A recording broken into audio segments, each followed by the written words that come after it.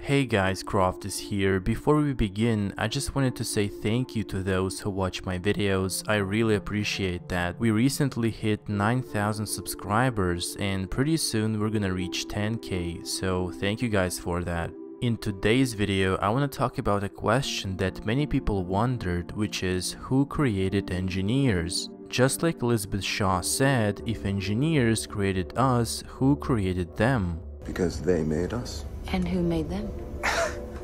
Well, exactly.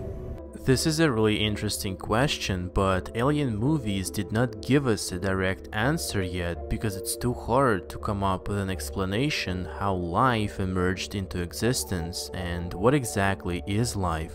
If we find out who created engineers, then the next question will arise, who created those who created engineers, and so on and so forth, like a never-ending cycle of creation. However, there exists two theories about how engineers could have been created. The second theory might appear extremely controversial, so I would suggest to look at some evidence before completely rejecting it. So let's start with the first theory that proposes that engineers evolved from the black goo or the pathogen. From Alien Covenant deleted scene, we learned that the black goo is an ancient form of AI that contains nanoparticles capable of evolutionary computing. This substance is also called the accelerant and possesses various properties, many of which we don't even know yet.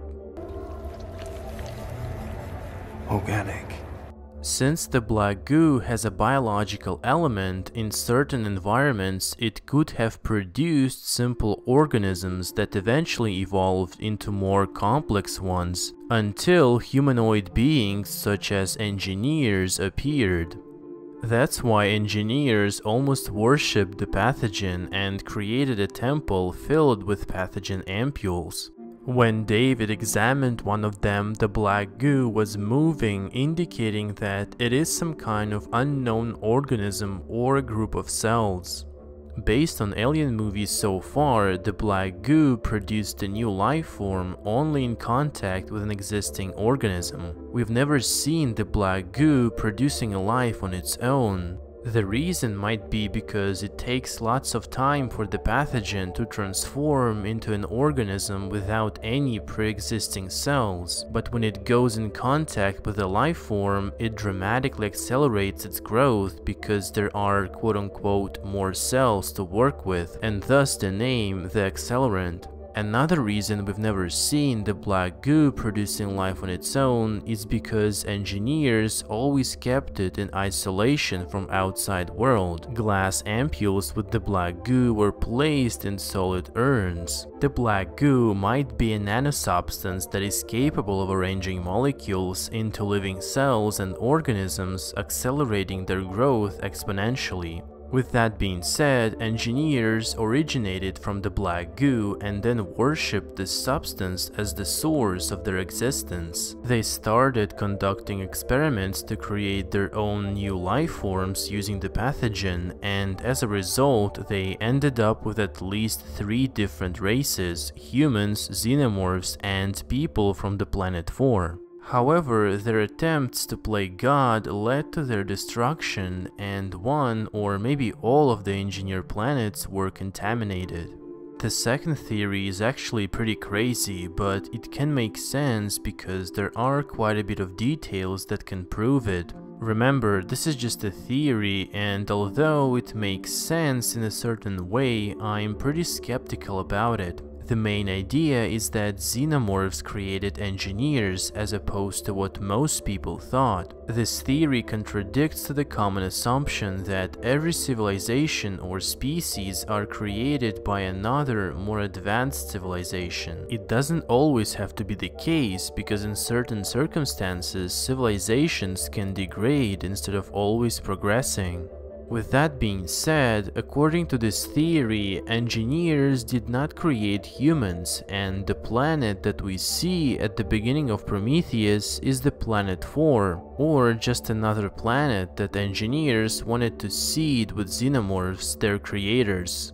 This theory would explain the xenomorph mural in Prometheus. Engineers clearly worshipped this xenomorph-looking organism because it created them. Xenomorph was portrayed in a crucifix form, which is a way producers implied its divine status, and there is really no other explanation for the mural other than someone that engineers worshipped.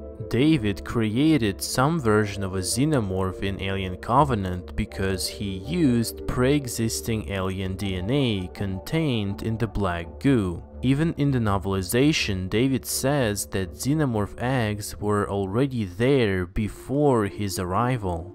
So how and why xenomorphs would create engineers? In the past, xenomorph civilization went extinct because of their abuse of technologies, and their last attempt to survive was to create an artificial intelligence in the form of engineers to spread their DNA across the galaxy and prevent their species from dying. Sounds a lot like what humans are trying to do using androids.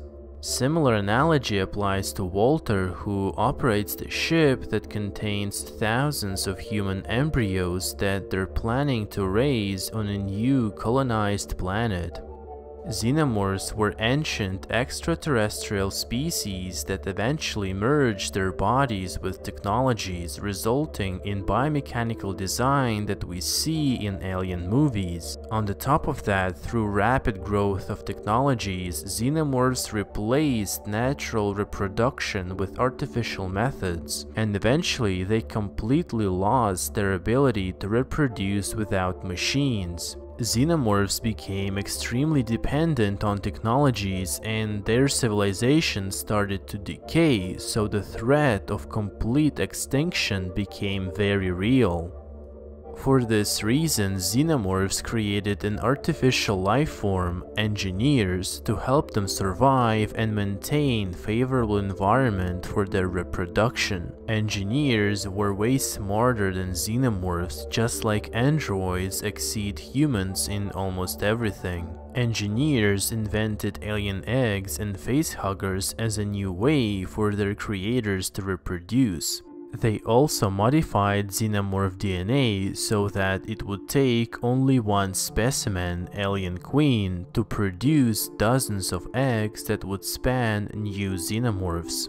For certain reasons, xenomorph civilization was decaying rapidly, and engineers created the black goo, the masterpiece of the biotechnological progress. The pathogen contained xenomorph DNA that could be merged instantly with any host, and its purpose was to spread xenomorphs across the space. Engineers had to preserve alien DNA in secure ampules and urns and travel across the space to find life forms which would allow xenomorph civilization to rise again. That's why the space jockey was transporting hundreds of alien eggs in the original Alien movie. He was created to preserve xenomorphs and stop them from going extinct. The black goo had the same purpose. That's why engineers were planning to contaminate Earth with the pathogen to revive the civilization of their creators. Obviously, something went wrong. The juggernaut filled with alien eggs crashed on LV-426, while xenomorph temples on LV-223 were abandoned. The reason might be that engineers simply started to malfunction, since they're basically extremely advanced androids, and like every technology, they can break and stop working at some point. If this theory is true, then one question arises: why xenomorphs don't show signs of extreme intelligence if they were a highly advanced civilization? There might be many reasons for that. For example, with the absence of society that could teach newborns everything they need to know, every new xenomorph wouldn't be that intelligent because there was no one he could learn from. The same analogy applies to humans. There are numerous cases of people who were lost at a very young age and raised in the wild, completely isolated from society, and their level of intellect was only slightly above the one of animals that they grew up with. Another reason might be that because xenomorphs were so dependent on technology, they simply stopped using their brain and became less intelligent. A trivial analogy would be if you can always use a calculator, eventually your ability to perform calculations in your brain will decrease. If you take this idea to the extreme, then many brain functions can degrade over generations as a result of dependence on technology. Abuse of technologies is one of the main themes of alien movies, so it would make perfect sense if this is what happened to xenomorphs. In fact, the same thing might have destroyed engineers, since they went from wearing robes to biosuits merged with their bodies. And LV-223 might have been destroyed as a result of losing control over technology or a bioexperiment that they were conducting. Alien movies itself are suggesting that although technological progress can offer many benefits, its abuse and extreme dependence can lead to the extinction of human race. Alien movies can be also viewed as a warning to humans that if we don't use technology in a more responsible way, we will become biohybrid monsters that we're so afraid of. Technology turning against humans is also an important theme in alien movies. David and Ash value exploration of alien life forms over human crew, and it is shown multiple times that technology fails to protect humans. That's a pretty controversial theory, but it makes sense given the mural and the main themes of these movies.